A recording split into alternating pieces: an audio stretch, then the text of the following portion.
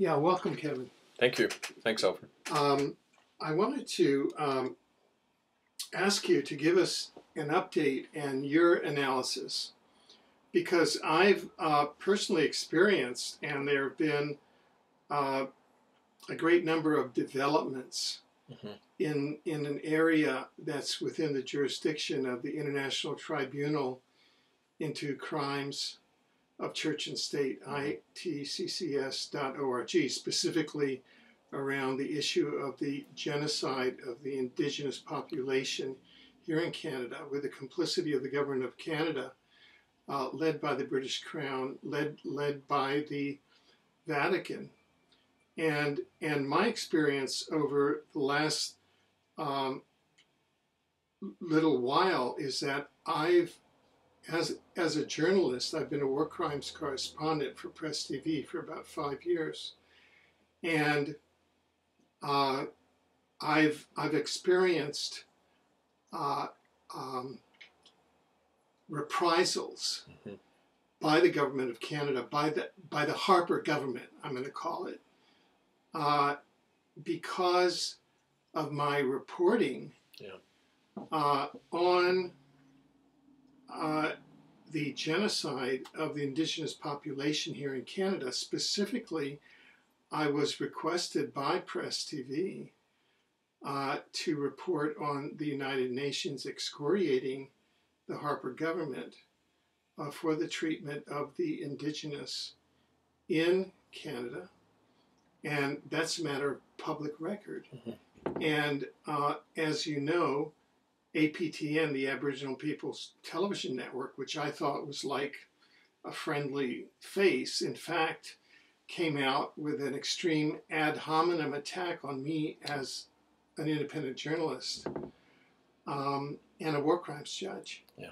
And I mentioned the International Tribunal into Church and State into Crimes of Church and State, itccs.org, in my reporting, and the Aboriginal People's Television Network, APTN, attacked that. Yeah. And also, I've had to go to my Member of Parliament, Joyce Murray, here in Vancouver Quadra, because a royalty check of mine from Amazon.com was sabotaged and cut in half by some agents of the Harper government within Canada Post, and there was an investigation there. So could you kind of parse out what's going on with the Indigenous population in Canada, the cover-up of its genocide, what Iran is trying to do to expose that, or Press TV? Well, it's interesting, Alfred, because many things are coming to a head right now, and when that happens, the true nature of institutions and people tend to reveal themselves. And the kind of harassment you're talking about, first of all, has been really intensifying on me and on other people in our network at the same time. There's more misinformation and outright smears going on against me than I've ever experienced, even as far back as the 1998 tribunal when we first began to bring this stuff out. It's worse now than ever before. There isn't a posting that goes up that isn't immediately attacked by these misinformation artists. That tells you one thing. But when you look at everything else going on, I just returned from a trip through America and Europe, and I was meeting with our local groups in Ireland and America, Italy, the Netherlands, Belgium, places like that. Everywhere I went, I found the same thing happening. People were saying that the church has become very, not just nervous, but they've been shutting people down on every front. For example, the John Deegan, who I visited in Dublin, said that he had been having some rapport with one of the local priests. It looked like they were going to budge on certain things. Suddenly, nothing. Obviously, the order came down to stop any discussion of any of the demands we had, that the church, for example, had to reveal where the children were buried who they had killed in their orphanages and boarding schools. At the same time, last spring, we found out through a source in the Anglican Church office in Toronto that the Archbishop of Canterbury, Rowan Williams, had actually written to Fred Hiltz, who's the head primate of the Anglican Church in Canada, after we had come out with the evidence from the Mushhole dig, the Brantford Residential School dig, the bits of bones and buttons that we had revealed to the public. Rowan Williams, Archbishop of Canterbury, ordered Fred Hiltz that not a single document related to the Brantford School was to be released. So in effect, the Queen's representative, the Archbishop of Canterbury, is ordering a criminal cover-up, obstruction of justice in Canada, as we had gotten close to that information. At the same time, among the Mohawk people, there had been again a massive divide and conquer program going on right at the same time, scaring off elders who had authorized our dig, who were working with us. So in other words, there's an offensive happening all over, and it's evident in what's happened to you and these reports from different people. And it's not coincidental. The government's whitewash here in Canada is about to come out this coming spring. The Truth and Reconciliation Commission official report is coming out. They can't have an alternative report. We're in the process of posting the real evidence online. We're going to have a counter report with the real evidence and information coming out. So it's not surprising this is going on now. And finally, the final point, of course, is the power struggle going on inside the Vatican itself. There's a faction of cardinals who want Ratzinger out. And at times like that, people tend to circle the wagons and you get these kind of reactions. So I'm not at all surprised, and I think if anything, it's going to intensify. But, we'll see. Right, right. Now you yourself have just written a kind of a thought piece or an editorial addressed to the people of Iran and asking them for them to become engaged in the dialogue regarding the genocide of the Indigenous people here in Canada. Could you tell us what that thought piece talked about and sort of what your goals are here? Well, it was in response to the coverage where you were quoted and other people on Iranian television, where there's native elders that are in Iran right now. Iran's taken a position condemning Canada, quite rightly, for its genocide of natives, for Stephen Harper's complicity in covering that up through the Truth and Reconciliation Commission and other things. And I wrote an open letter to the people of Iran saying that we welcome that, we need your help, here's what's going on. We live in a society here in Canada that's shut down any real investigation into this, is attacking and even causing the deaths of Native activists like Bingo Dawson and other people we've worked with right here in Vancouver. And so it was really a call for help and a way to try to reach out and try to get the courts of other countries, including Iran, to look at this evidence and to bring in a verdict about the guilt of the Catholic Church, the Queen of England, and Stephen Harper himself. Right. So tell us more now about the process that you've started with the International Common Law Courts and how that's proceeding. Well, it's proceeding really well. We have 5 sworn judges. These are people mostly in Europe with legal background, 58 citizen jurors. And we are in the process of posting online as of November 1st. We're going to have almost 200 exhibits online in the first case in the docket, which has to do with the general issue of genocide in Canada through the Indian residential school system and the Indian hospitals, looking at evidence right up to 1996 when the last school closed. And that's going to be posted online in November. It'll be there'll be a process of asking the other side to respond. We've issued public summonses to 32 officials, including Joseph Ratzinger, Queen Elizabeth, and Stephen Harper, and other church and government officials. We haven't heard back from any of them except one of them, John Malloy, who was a researcher with the TRC in Canada, and he threatened to get the police after us. He accused us of harassing him. But he never denied any of the charges that he was involved in a criminal conspiracy to cover up genocide. So it's interesting because they're doing the usual thing of pretending it will go away. But what is going to be happening is not only is this evidence going to be looked at and judged, but we're going to ask the people of the world, and that includes the people of Iran and the people here in Canada, what kind of sentencing would you want and how are you going to enforce it? For example, we have the right as citizens to say we don't want these churches operating on our neighborhoods anymore if they're not going to guarantee that child rapists are going to be brought to trial. we want the stolen land and the stolen wealth returned. We want the children who were buried secretly to be returned for proper burial. All of these things we issued in a 10-point statement to them back in May to the Vatican, and again they didn't respond. So this is the start of a very exciting thing, actually, Alfred. It's redefining law as something that's actually in the hands of the victims themselves, in the hands of the people, and not in the hands of lawyers and others who are going to basically find a way to allow the perpetrators to get off, which tends to be what happens in courts. A little bit of money and they buy their way out of crimes against humanity. Well, we're going to make sure that doesn't happen. So it's more than a court. It's kind of an attempt to reinvent our societies, really, when it comes down to it.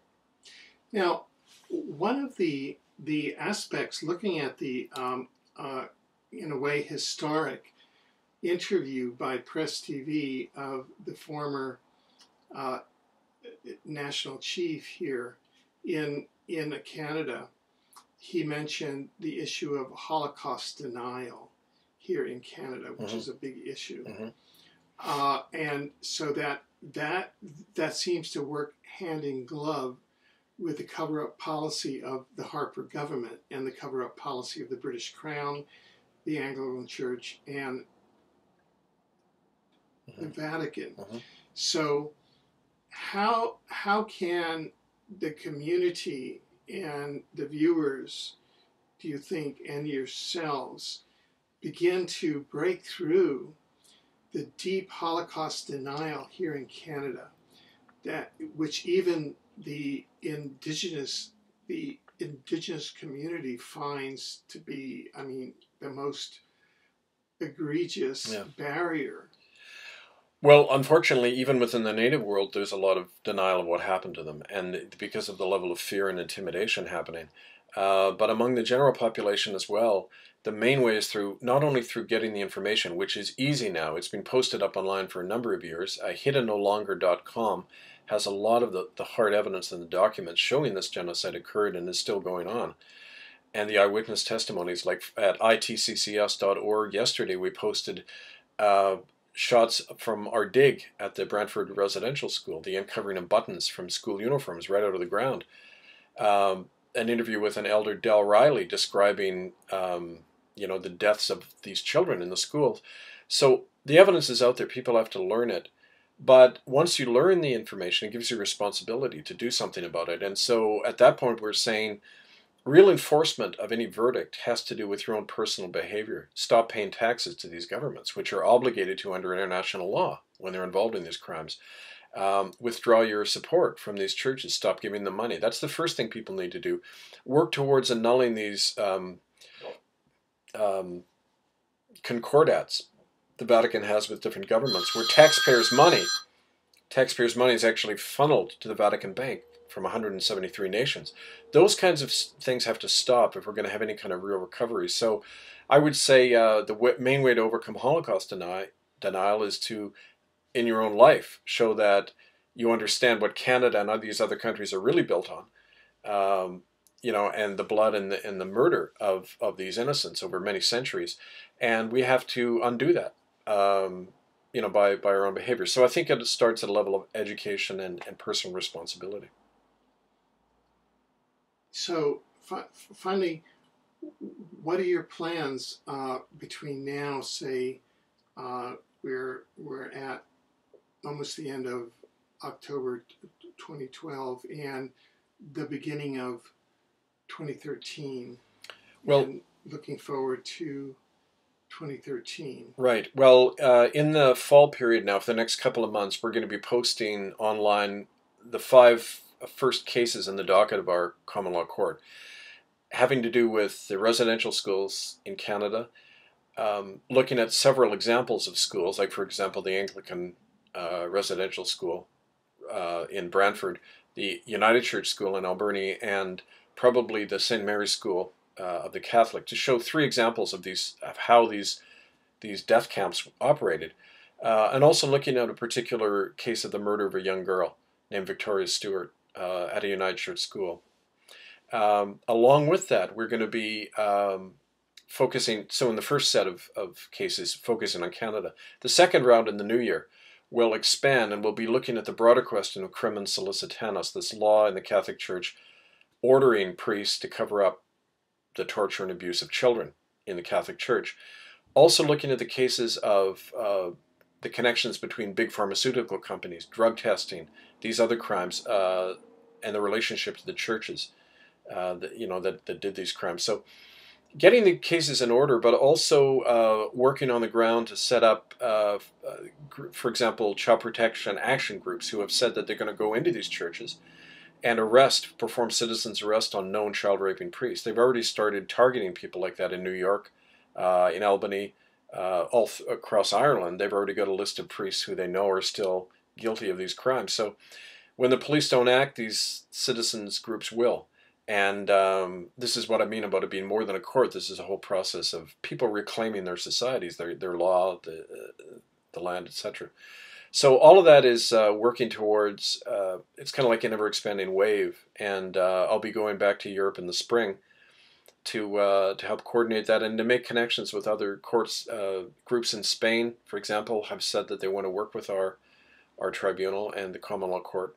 So yeah, it's going to be a very, very busy time. Good. Now, finally, how can people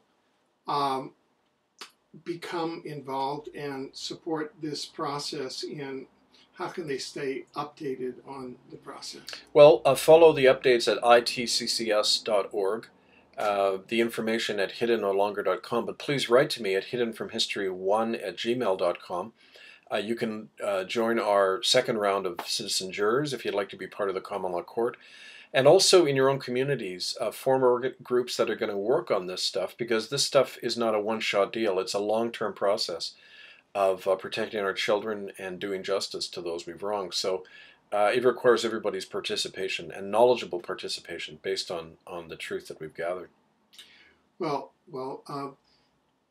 thank you, Kevin. I want to thank you for taking your time out to come today, and we hope that you'll join us again as this process moves forward. I sure will. Thank you, Alfred.